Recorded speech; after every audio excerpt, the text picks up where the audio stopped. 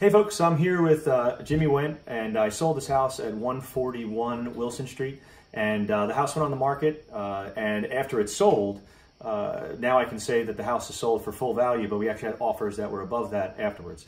The interesting piece of it was this was a family residence, a family friend, and then lastly, the house had its first offer within 73 minutes, which was ultimately the accepted offer on the home in Boonton. So, Jim, when we met, you had a concept around the price that was a little bit different than my concept. Can you tell a little bit about that? Yeah, I just had a fixed price in my head that was actually lower than what you said the value of it was, and I just couldn't imagine getting higher than what I was thinking.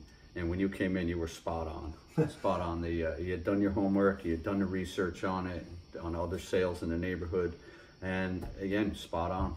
And by the way, that's not the norm. Most homeowners think their house is worth more than what it's worth, so this one was an unusual one. So then what about the process? Like, there's a lot of steps to real estate. How did you feel the process went? I've had other houses we've bought and sold with other realtors over the years, and it was always seemed like you're waiting for a phone call, you're waiting for an answer. You have to make 2 phone calls to get 1 back.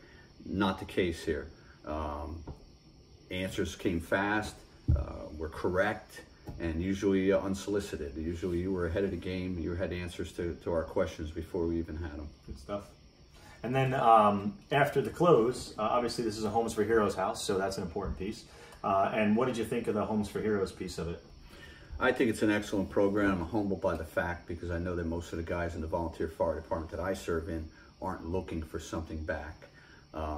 They hit the ground running when the whistle blows, and that's what it's about. It's not about getting anything back. So for people to recognize you and give you something back for that, it's a humbling experience. Great. So then on a star rating, what would you rate it from 1 to 5? Oh, definitely a 5. Great. That's it.